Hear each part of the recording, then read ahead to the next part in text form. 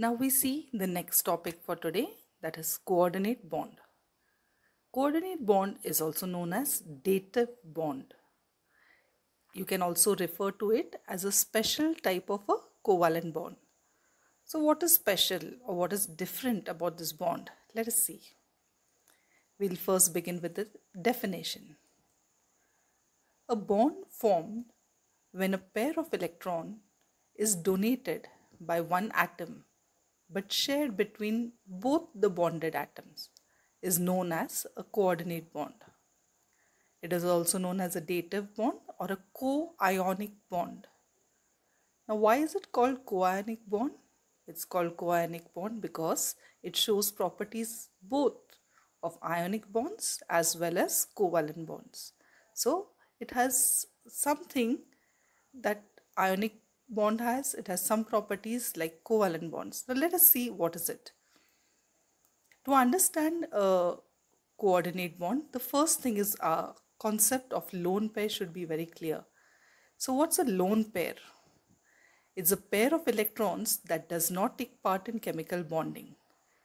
So the pair of electrons which does not take part in chemical bonding is called a lone pair. Like let's see the examples we have here. Water molecule has two lone pair of electrons and ammonia molecule has one lone pair of electron. If you see the diagram below, water molecules lone pairs are represented by the yellow dots. So we are seeing there are two lone pairs, that is 4 electrons. And ammonia molecule has one lone pair shown with the red dots.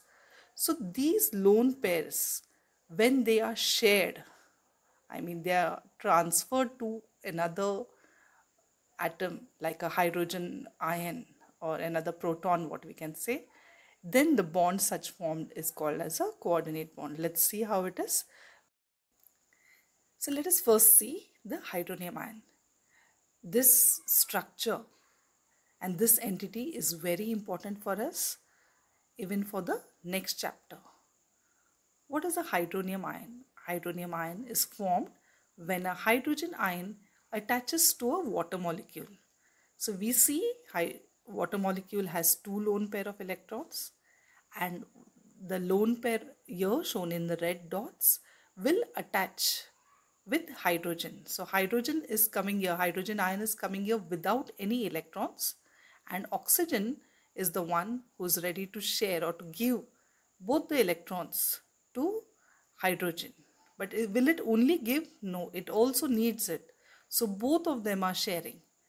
So that is why we see this is a coordinate bond. A coordinate bond is always shown with the arrow mark. Please note the arrow mark between the O and H, which is shown in the red color. This is the most important part which you have to mark to show a coordinate bond. So it's important. And a hydrogen ion is electron deficit. That is why if you see on the left hand side, you see H plus. And since it is electron deficit, when we add up, the entity remains electron deficit. That's why it has an overall positive charge. So this is the structure of hydronium ion. It's very important, even from the next chapter point of view, acids and bases. Because what is an acid? Acid is defined as that substance which when dissolved in water is capable of producing hydronium ions. So what are the hydronium ions? It is the hydrogen ion which reacts with water molecule to give you hydronium ions. So this structure very important from the exam point of view. Electron dot diagrams are very important here. Now there could be a question that will come to your mind.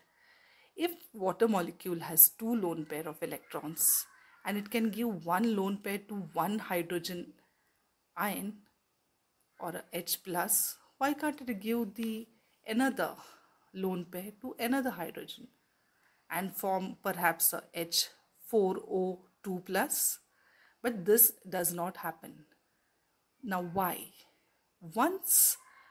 If one hydrogen ion attaches with water molecule, it forms a hydronium ion which is having an overall positive charge. When the entity has an overall positive charge, it then repels any other incoming positive hydrogen ion. So there is no chance of a H4O2 plus to form. And the most stable structure here is the hydronium ion. Now let us see the next one, that is the ammonium ion. This is rather simple. Ammonia, as we know, NH3, it has one lone pair of electron. In this case, nitrogen, which is having one lone pair shown in the red dots, is ready to give both or share both the electrons towards hydrogen. So what we see is unequal sharing. Hydrogen has come, the hydrogen in the red, it's a hydrogen ion, it has come without any electrons.